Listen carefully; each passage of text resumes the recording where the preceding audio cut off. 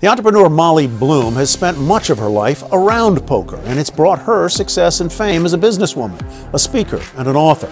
Her 2014 memoir, Molly's Game, that led to a film adaptation starring Jessica Chastain, and the rest, as the saying goes, is history. Our next guest was just 26 years old when she started the world's most exclusive underground poker tournament. And it was incredible. I mean, I recognized in that instant that this is not an opportunity that a girl from a small town in Colorado gets. And that would change the trajectory of my life forever.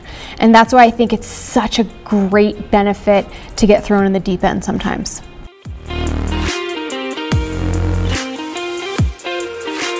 I didn't know what I was walking into.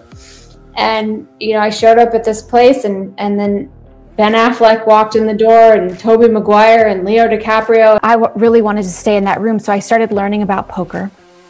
But what I really did is what my mom taught me to do. I was kind.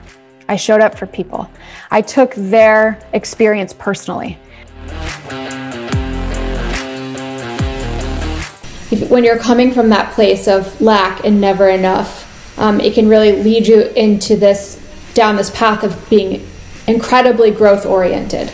So much comes down to how much you can believe in yourself and how strong your mind can be. I became this person who was very able to achieve success, but lived in an emotional state of depression. And I said to myself, this is not how this story ends. I have to figure out a way forward. And the way that I have to figure out a way forward is to learn the lesson, forgive myself, and believe that I can get there.